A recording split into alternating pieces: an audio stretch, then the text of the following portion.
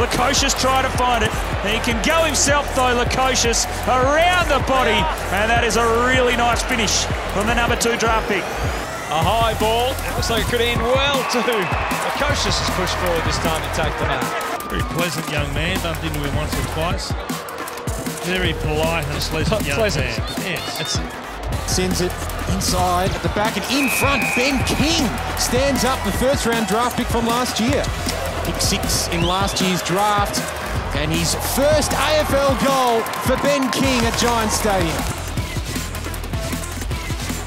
King lurking up, and how good is Ben King looking?